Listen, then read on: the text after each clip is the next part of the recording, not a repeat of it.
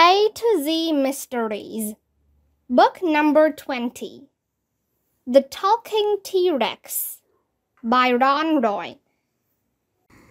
Chapter 9. All three of you fellows wear these band-aids? Officer Fallon asked Judd. Judd nodded. Working on Tyrone, we were always nicking our fingers, he said. So I bought a box of band-aids, and we all keep a few in our pocket. Officer Fallon glanced at the duffel bag. Who handled that bag last? I'm the only one who ever put the money in the bag, Judd said. I must have been wearing a band-aid, and it slipped off my finger when I stuck the bag in the compartment. Or the band-aid could have fallen off the thief's finger when he stole the bag, Officer Fallon said. Whoever it was. He gave Judd a close look. Judd thought for a moment before he spoke. I know it looks like one of us stole the money, he said. But I sure didn't take it, and I can't believe Dean or Scoop would either.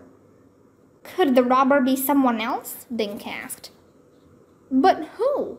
Officer Fallon said. Judd, you told me only you and Dean have keys to your dinosaur. That's right, Judd said. But Dean is my best friend. Officer Fallon slipped the baggie and his pen into a pocket. Between Scoop Raker and Dean Whitefeather, who had more opportunity to get at that duffel bag? He asked Judd. Judd looked at his feet. Dean, I guess, he mumbled. He slept next to Tyrone last night. Officer Fallon put his hand on Judd's shoulder. I want you to wait in my office while I get Dean, he said. Do you think he's still at the fireworks? I guess, Judd said.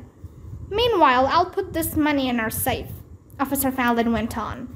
I'll see you at the station in a few minutes. Looking embarrassed, Judd turned and headed toward Main Street. In a few seconds, he had disappeared in the darkness. Officer Fallon looked at Dink, Josh, and Ruth Rose. Your parents might be missing you by now, he said. I'll take you back, okay? Dink, Josh, and Ruth Rose followed Officer Fallon to his cruiser and climbed into the back seat. Officer Fallon drove them to Main Street. Colorful fireworks were still lighting the skies over the town swimming pool. Officer Fallon parked between the tennis courts and the baseball field.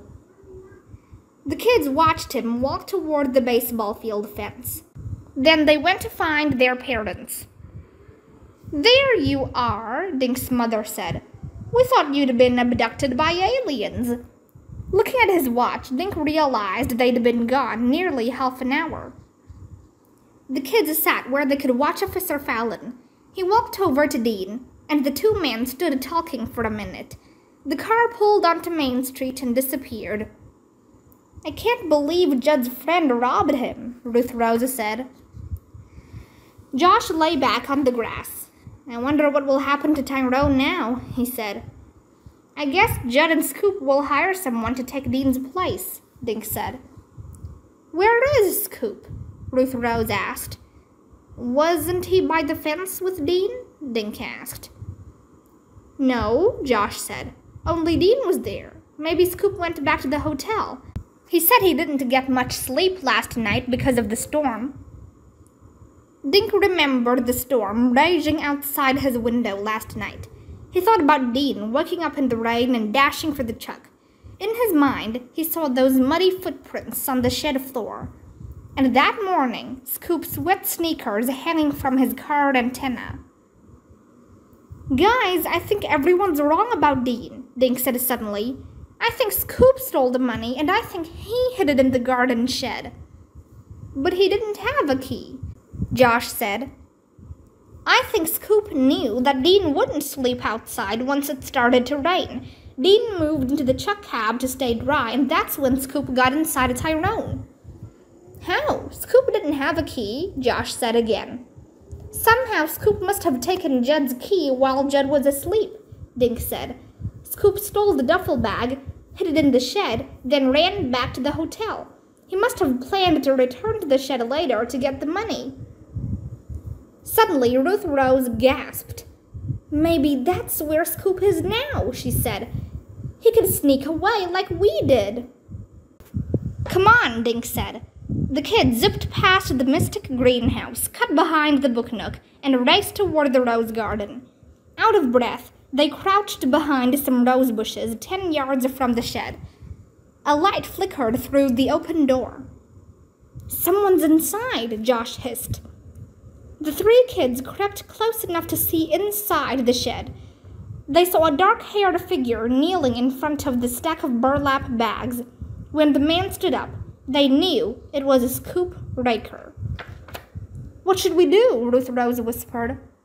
"The screwdriver is there," Josh said. "I'm gonna lock him in." "No," Dink said.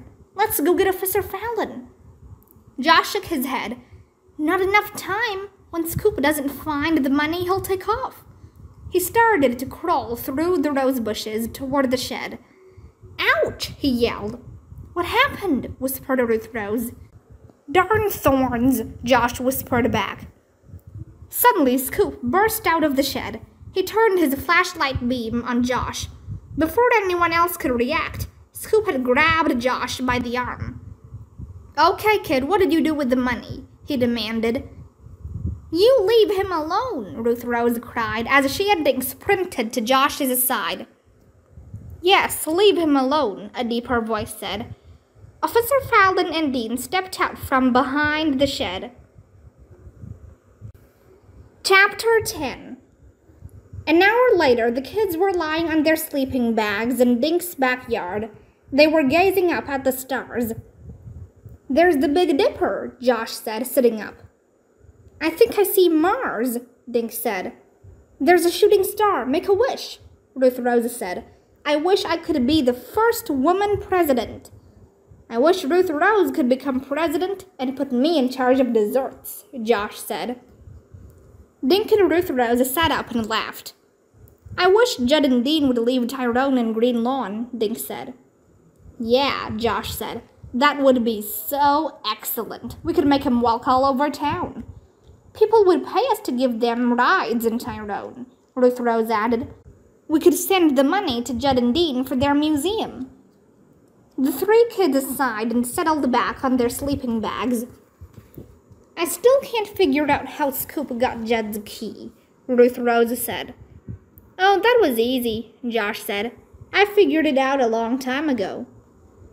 Dink popped up and glared at his friend. "And are you planning to tell us?" Josh let out a dramatic sigh.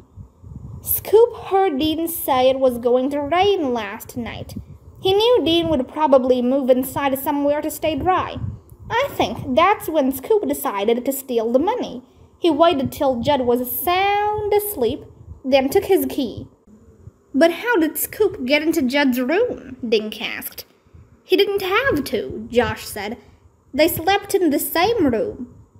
"Joshua, how do you know that?" Ruth Rose asked. Josh grinned.